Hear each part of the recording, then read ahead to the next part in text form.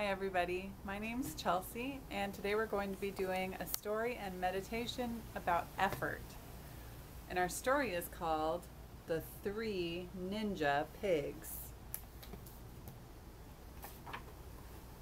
And it begins like this. I think you're going to like this story. Once upon a dangerous time, a wolf loved to huff and to puff. He'd go around town and blow houses down till three little pigs cried, "Enough!"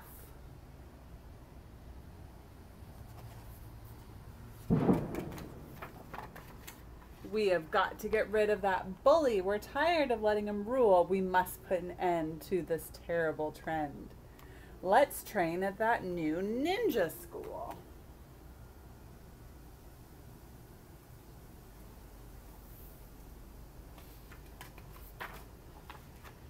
Pig 1 took beginner Aikido to learn a few basic techniques. He gained some new skills and got bored with the drills and dropped out in less than 2 weeks.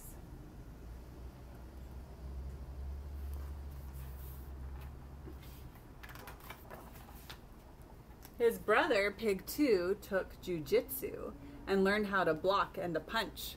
When that wolf comes to knock, he'll be in for a shock. Kaya! I will eat him for lunch. The teacher said, "Excellent progress, but Pig son, you must study more." Pig 2 said, "No way, sayonara sensei. I'm ready to settle a score."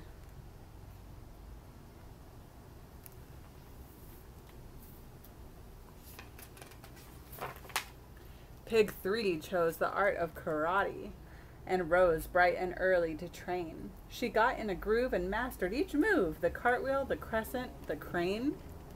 She balanced and blocked like an expert and practiced her lessons non-stop. By the time she was through, she could break boards in two by performing a perfect pork chop.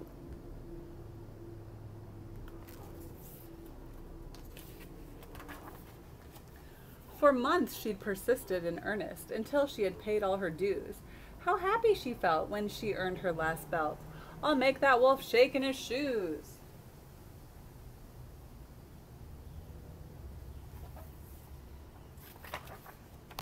Soon after, the wolf paid a visit to the little straw house of Pig 1. "Stay out of my hut or I'll kick your big butt. I'm telling you, you'd better run."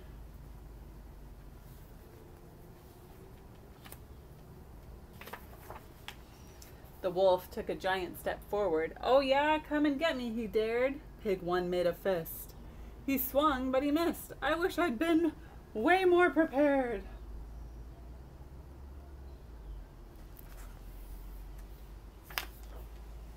The wolf chased Pig 1 to his brothers and hollered, "Hey pigs, let me in!" Pig 2 yelled, "Retreat, or you'll suffer defeat by the hair of my chinny chin chin."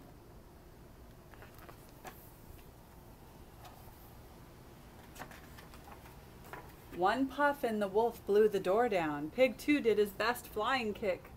But whoosh, the wolf dodged and the pig's foot got lodged. "We've got to get out of here quick."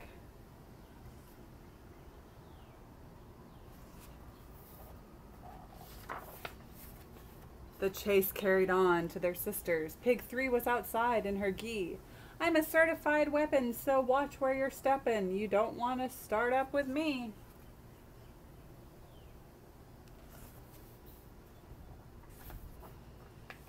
Pig 3 faced the wolf and bowed deeply, for ninjas are very polite. "Quit huffing and puffing, and I am not bluffing. I warn you, I'm ready to fight." She then gave a swift demonstration with backflips and butterfly kicks. The wolf looked quite shaken, but hollered, "Yo bacon, I'm not at all scared of your tricks."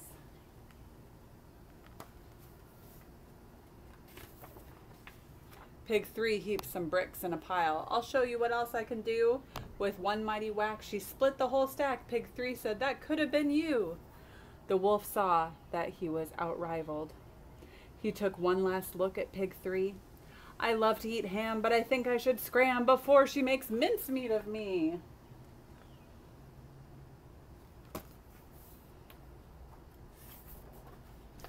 The brother pigs high-fived their sister and watched the wolf vanish from view. They cheered, "Ninjas rule! Let's go back to school so we can be ninja pigs too."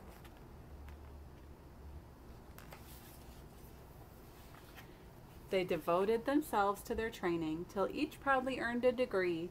3 pigs full of mojo, they ran in their own dojo, and life was forever wolf-free.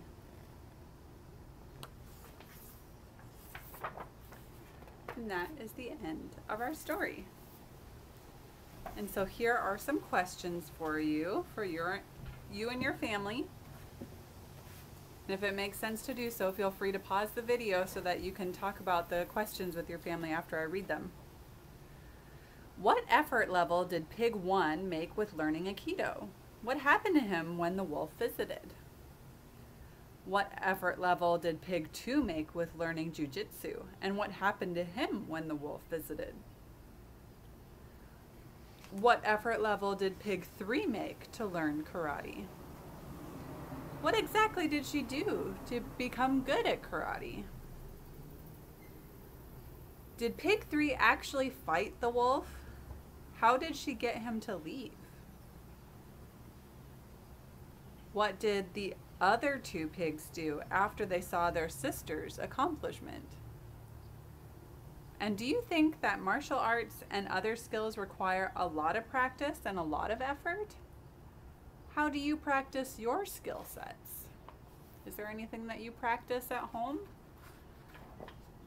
I remember I used to practice piano for a little while, and then I stopped practicing. I didn't feel like I was very good at it. But with dance class, I practiced and practiced and practiced and had even 8 dance classes a week at some point, and I got really, really good for a while. All right, now here's our meditation for today. Our meditation is called the Happiness Factory. So let's get settled. Find a seat or lay down, whatever is comfortable for you. And we're going to listen to our bell. And then when the sound gets quiet, we'll begin. Ready?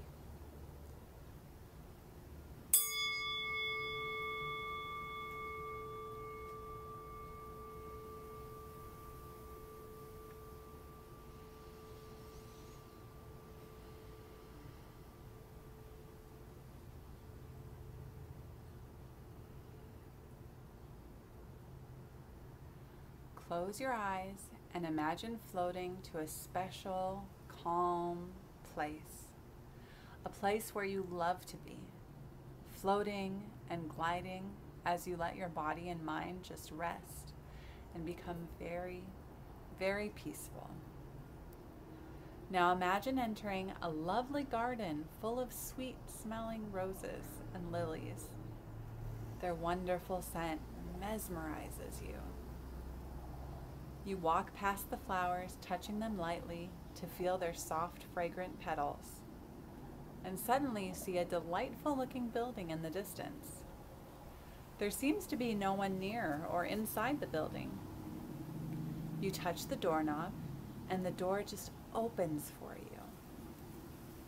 You see all sorts of controls are located, and guess what the sign on the wall says? You've come to the Happiness Production Factory. Is it really possible to create happiness? You look around and find a main switch.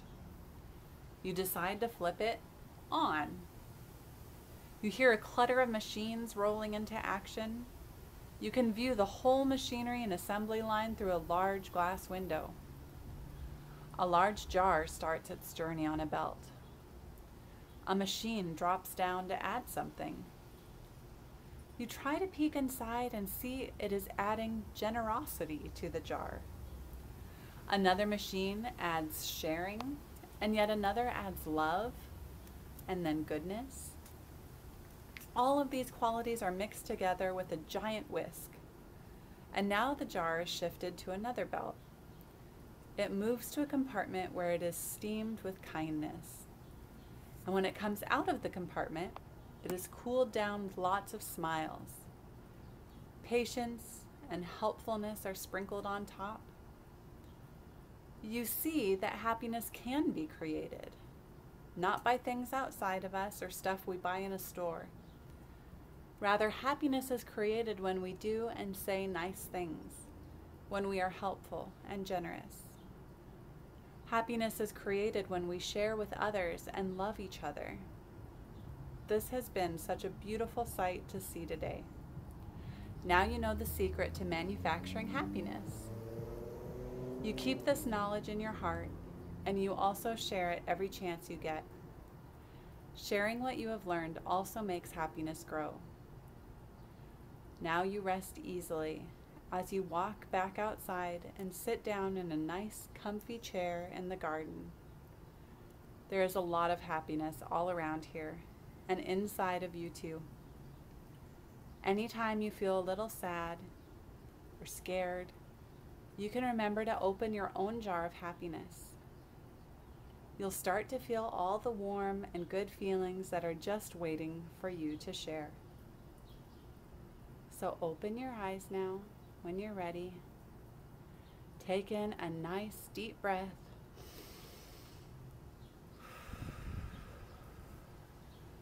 And stretch your body.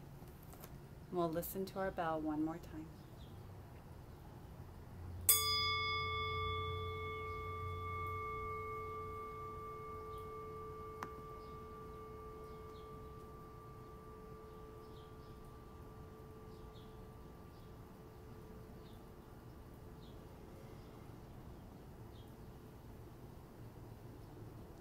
Thank you so much for joining me today. I hope you have a great week. I look forward to seeing you next time. Bye.